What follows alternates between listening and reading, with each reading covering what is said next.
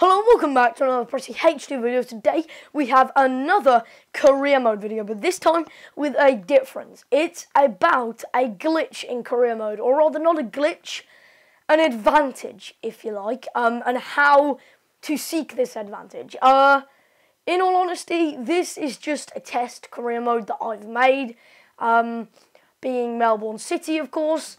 Don't know why I chose them, just decided to choose these in the A-League. You simulate quicker in the A-League, of course. But that's all just background information. I just like to see how players grow, etc, etc. And they are all put into videos. Of course, I have already got my career mode tips and tutorials through my full potential squad player reviews. So go and check them out if you're interested in career mode stuff. Either way, I have also use this career mode to start about other videos, such as how to find the best regens and how to scout them.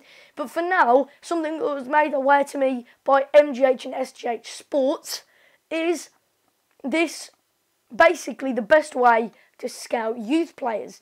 Now, I know a lot of you would have already knew about this now because MGH did it, and you're probably like, why on earth am I doing it? Well, it's just not for just the sake of doing it, but anybody who isn't aware for any somehow reason, which I don't think is likely, then just in case.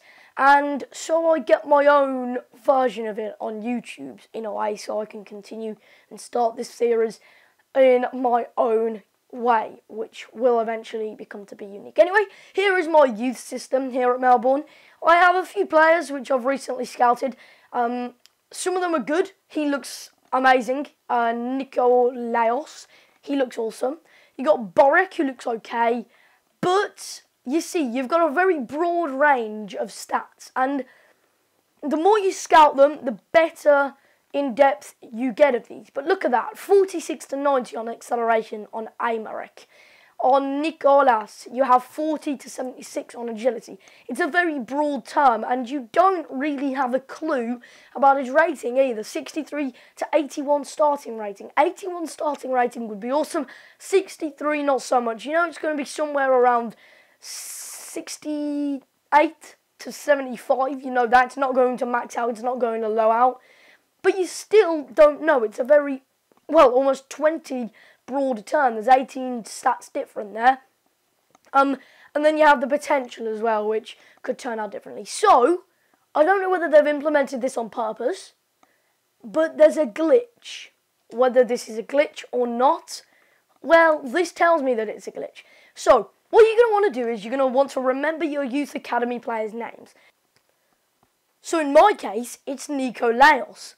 And you'll see that he appears on the database, even though he hasn't been promoted.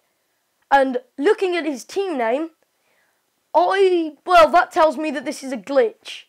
But whether they've almost on purposely accidentally implemented this, well, who knows? Because he's part of your squad, maybe this is why.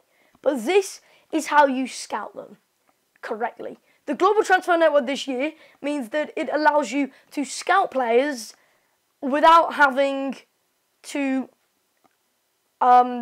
guess their overall. You can scout them to their very overall, which was always what I suggested. I always suggested masked overalls to that, but that's a whole different subject. Which means if you scout them, you eventually end up with this.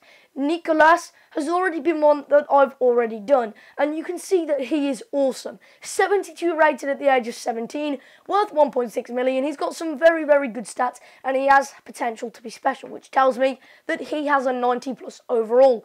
He is certainly a player which I'd be interested in. The weird thing is I can inquire about him, so I've never done this before. Let's try it and see what happens later. But just to prove that this isn't a one-off, if you take another player's name, for example, Borek. Let's go with Borek. There, it works again. A player that isn't even over the age of 16, and it works. This also means that your national team, if you manage his national team, which is Spain, you can go ahead and use him in your squad even under 16. So, of course, sometimes you get 14-year-old scout reports back. So this is what comes back from team name Abra15112264. They basically say that he's just recently joined us at asterisk and then the team name. So we're not interested in discussing his availability at this time. And then the best part about it, regards the youth ranks his manager. So that tells me EA have on purposely put this in. Otherwise, how would the game know? How would the game code to know that he is in your youth system if he's just randomly on the database? Well, the team name tells you that they don't, but that tells me that they do. So that's very, very weird. I think they might have put this in on purpose and pretended to put it in accidentally for us to discover, for people like me to put it on YouTube, stuff like that. It's almost a hidden gem in the career mode, and it almost makes it really interesting discovering your own little glitches in the game. Just to prove this was a live one, there we go, here's Boric. You can't sign him directly from here, which is also an interesting thing. And here's the rest of the youth players. They actually are separated on purposely. You got my young Jew here, and of course the out-and-out winner, Nicolas, who looks very, very good in fact, and only if he was in my Everton career, which, by the way, go and check that out. So this is the glitch, and I've showed you how to do it. It's very, very, very easy, so go ahead and do it.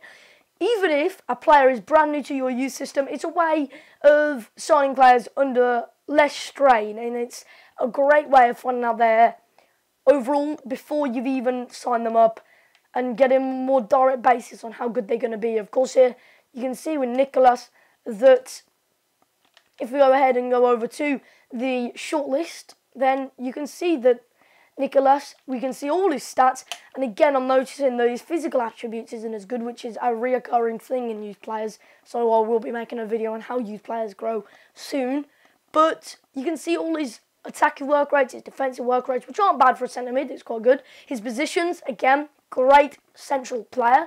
His height, his weak foot and skill moves, which again aren't bad. So really, this player is a very, very good youth player, and it's a shame that he's only in a test career mode. Anyway, I do thank you for watching. If you did enjoy, make sure you smash the like button, hit like to show your support for these tutorials. It's really the first of my proper tutorials, except for player reviews, on a career mode series. Of course, I've got about 3 new ones coming into your big faces. Not saying your faces are big, but anyway, I do love you guys. I do thank you for watching, and I will see you next time.